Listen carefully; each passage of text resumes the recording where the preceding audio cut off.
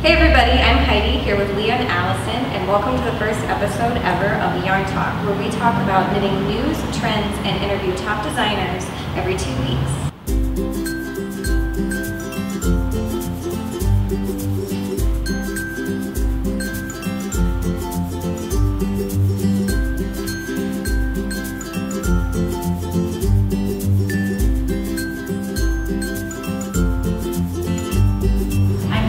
And today we're going to be talking about how knitting is good for your brain. And I'm Allison, and I have an interview with my designer crush, Sarah Hurwitz. And then I'll talk about knitting trends, and we'll all share what we can't wait to cast on this week. Thank you so much for joining us for our first ever episode, and don't forget to follow us online with #YarnTalk and share what you think.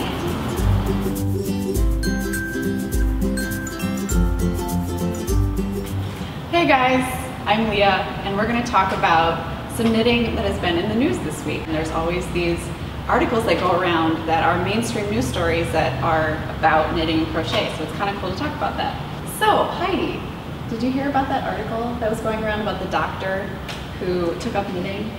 I did. This article about the doctor got me thinking about how the brain science behind knitting and why it's so good for us and why it makes us feel calm and happy.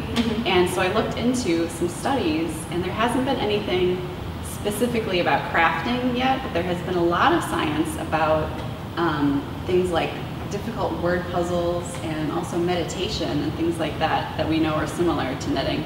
And it's all just so good for you. It releases dopamine in your brain, it makes you feel happy. Repetitive motions like knitting and crochet can help reduce anxiety and that fight or flight response you get when something's not going well. So these are all things that we as crafters know very well, but the science is starting to catch up with it. I read that like there's this thing called flow that your brain gets into, and that's like the most relaxing possible state your brain can be in, and that's what knitting and crochet do, right? Exactly. Yeah. Yes, it's like the state where you're so focused on one thing that you sort of forget about everything around you and all your problems and your stress, and you're just in the zone with your crafting. So keep casting on those projects. It's good for your brain. And speaking of casting on projects, next I want to talk to you guys about one of the biggest trends in knitting right now, garter stitch.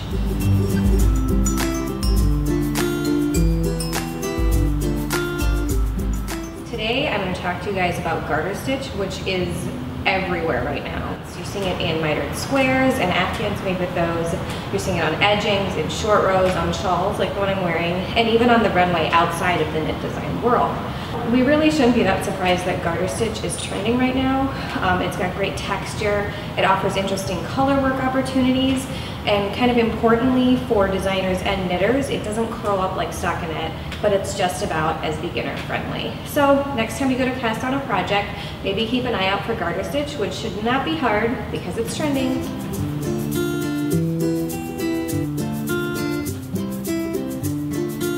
The project that I would love to cast on this week is Ruth Garcia Alcantude's Darley cardigan, which as you can see is a adorable vintage style cropped cardigan with a turned collar, and it's got a sweet little I-cord tie. If you're as into this cardigan as I am, you can check it out on Ruth's Ravelry site. It's Rock and Pearl on Ravelry.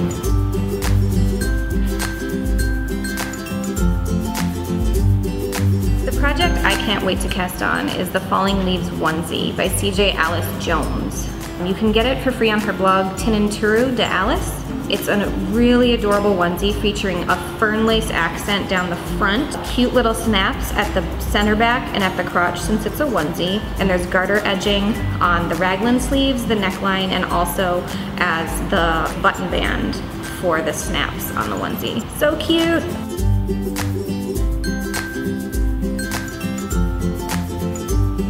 Hi, I'm Allison, and this week I'm going to talk about my designer crush, Sarah Hurwitz. I have worked with her in the past, and I've always really loved her style, but this pullover that she just came out with, the Elevate pullover from the latest Knit Scene Summer magazine, is just so perfect. I love it's really cropped, and I love the different color work. And so I would love to cast this on, and I kind of was dreaming about the colorways that I would do, and even though it has a dark color for the main color, I would choose a really light gray for the main color and then do the contrasting colors in a really beautiful coral and a kind of variegated charcoal-y color like this. And just to get a little bit more in depth about this pattern, I have an interview that I did with Sarah that we are going to look at right now. Hi, I'm here with Sarah Hurwitz, and we are going to talk about my favorite sweater from the new Knit Scene collection, her Elevate pullover. Thank you. Yeah, absolutely. So what was your inspiration for the design? So I love geometric shapes, like really bold, simple shapes. And I was kind of inspired by this photo I saw of Beyonce, actually, who is kind of my inspiration for my whole life. But a photo of Beyonce wearing a black and white, it was actually like reverse side of a Fair Isle sweater.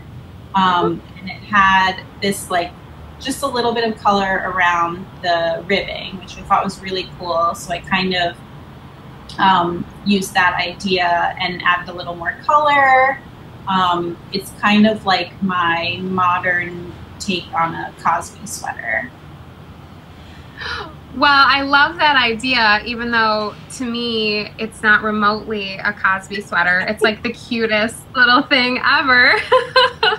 I know some people aren't as excited about the cropped sweater craze as I am, and obviously you are. Could you give a couple tips on how you would lengthen the sweater? Sure. Definitely the easiest way you can lengthen it is just add a few more inches, however much you want to add in a solid color, either like the main color or the contrast color. And that is really, anything you're going to add is really easy because the sweater is really, it's straight up until the armhole shaping, so you don't have to worry about any sort of shaping. What I would prefer to do is take the chart from the top piece where the shoulders are and repeat that down at the bottom, so you get kind of like the same pattern going there if you want to. Oh, I love that. I would love that. That's such a great idea. Yeah, and also like I know a lot of people don't like crop sweaters, and I totally get that.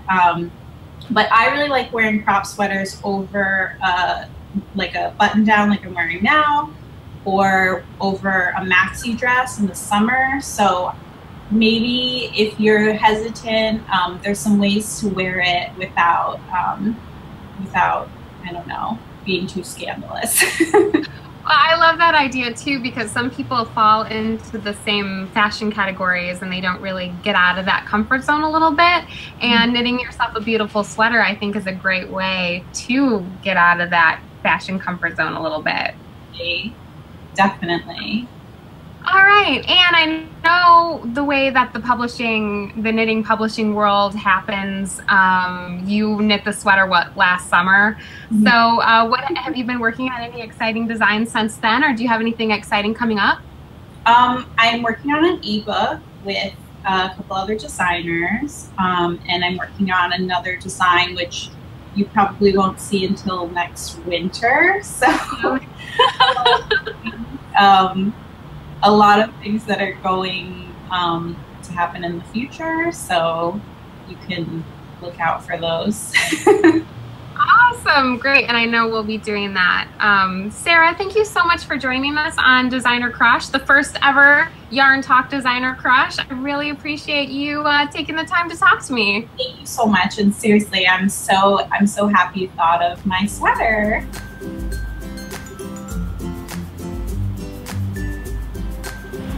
We had so much fun making this first episode of Yarn Talk. Don't forget to subscribe so you never miss an episode.